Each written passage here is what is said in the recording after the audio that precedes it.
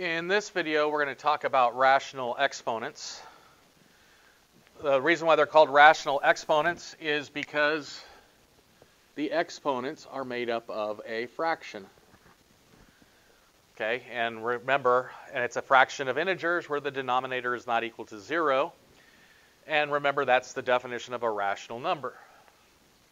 Okay, the numerator is the power that I'm going to raise this thing to.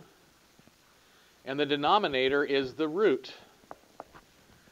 X to the m over n is equal to x to the m, where I take the nth root, or I can take the nth root of x and then raise that whole thing to the mth power. And this allows us to do some simplification of things or other methods to think about for simplifying radicals. So the examples I want to give you for this, we'll start out here. 2x times the fourth root of x cubed. So what I want to do is I want to turn it from this form into this form. So that's going to give me 2x, and I'm going to put a 1 here, times x to the 3/4.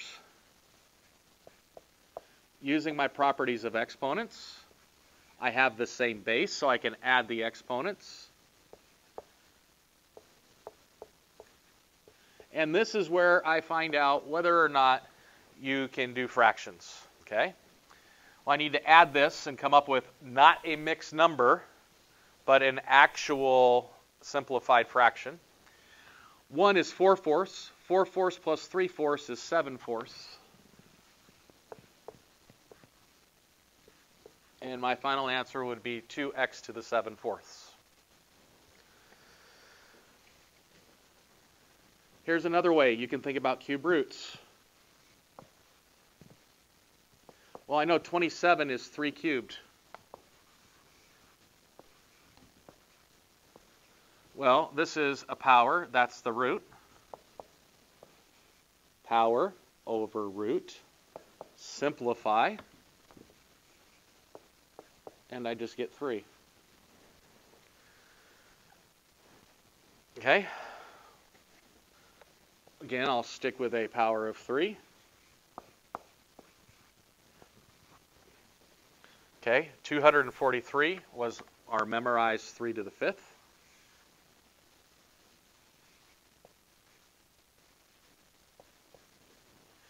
And that gives me 5/3. If I ask you to write it in exponential form, that's the answer. Otherwise, think about this. 5/3 is the same thing as 1 plus 2/3. So that's 3 to the 1st times 3 to the 2/3, which is 3 times the cube root of 9. 3 squared is 9, and the cube root. Read your directions carefully. If I don't tell you how to provide your final answer, that could be adequate. If I ask you to put it in exponential form, that's the way I want the answer. If I ask you to provide your final answer in radical form, you can use this method to come up with the final radical form also. Okay, read directions carefully. Another square root. Let's do the square root of x cubed, y to the 5th, z. I'm going to write these all in exponential form, then I'm also going to rewrite my answer in radical form. So this would be x to the 3/2 times y to the 5/2 times z to the 1/2. So if I ask for exponential form, that's your final answer. If I ask for radical form, I need to break this up. That's 1.5. So that's x to the 1 plus 1/2. That's 2.5.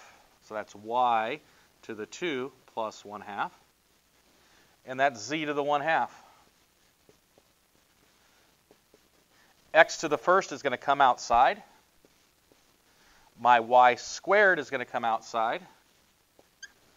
And then all my 1/2 are going to stay underneath the square root symbol. And I now have an x, a y, and a z.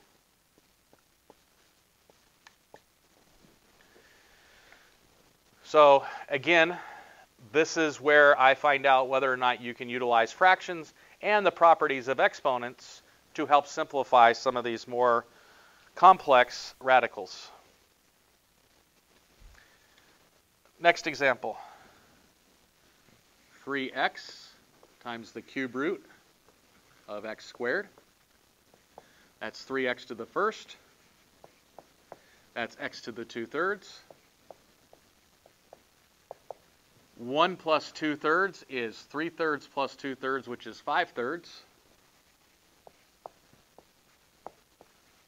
And that would be the exponential form. If I were to ask you to put it in radical form, I'd get right back where I started from. X to the negative 3/2. Okay? Remember that a negative exponent says turn it over and then change the exponent to a positive.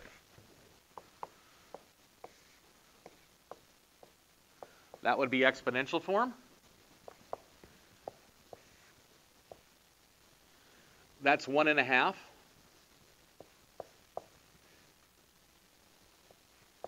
So 1 and then the half. And that would be radical form. Now, here's the thing. Can I have a radical in the denominator? No.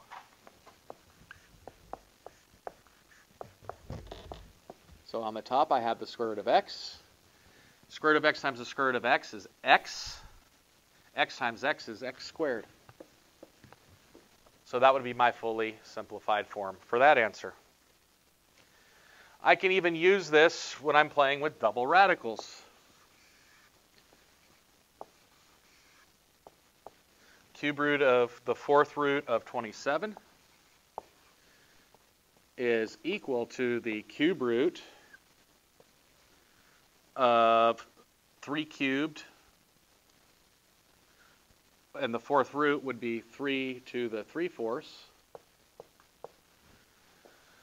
And now I want to, again, I'm going to take that and it's going to go down to the denominator, so it's going to get the cube root's going to go away, and I get the 3/12, which is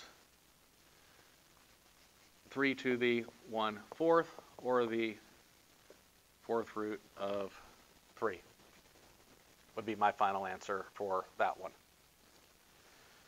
And where you're going to see it come in more advanced algebra classes or calculus are where I'm raising polynomials to powers.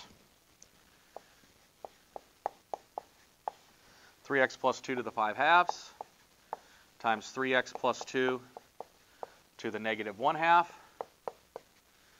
Two things to the same base raised to powers, you add their exponents. 5/2 minus 1/2 is 4/2. 4/2 is 2.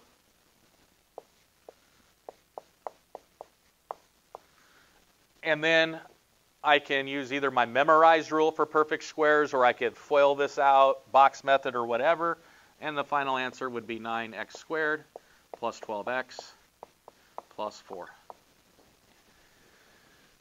So biggest thing is rational exponents. The numerator is the power, the denominator is the root. I can use it to help me write things in either exponential notation, or I can continue using it to write things to help simplify things in radical notation.